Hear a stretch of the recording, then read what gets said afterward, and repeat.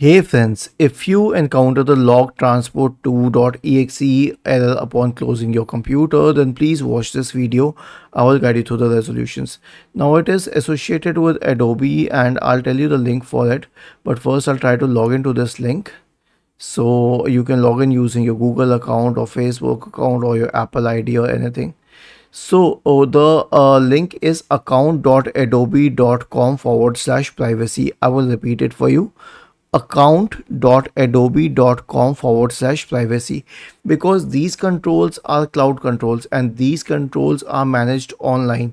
So once you log into this page, go to this link and then log into it using your Google account or Apple account, whatever you use for your Adobe programs, and turn this switch off, the one associated with share information on how I use Adobe desktop apps, and turn the second switch off, allow the my content to be analyzed by Adobe for product improvement and development.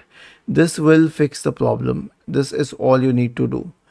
And once this is done, the problem will be solved. Please do not follow other solutions on websites like the registry editor solution and all. The reason is that the registry editor is a local tool on your computer, and turning any switch off with the local tool, the registry editor, will not impact your account as such. The only locations from which you can change the settings is the cloud location, and that is Adobe, account.adobe.com/privacy.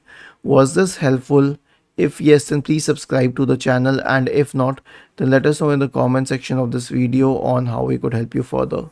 Thank you for watching this video and have a nice day.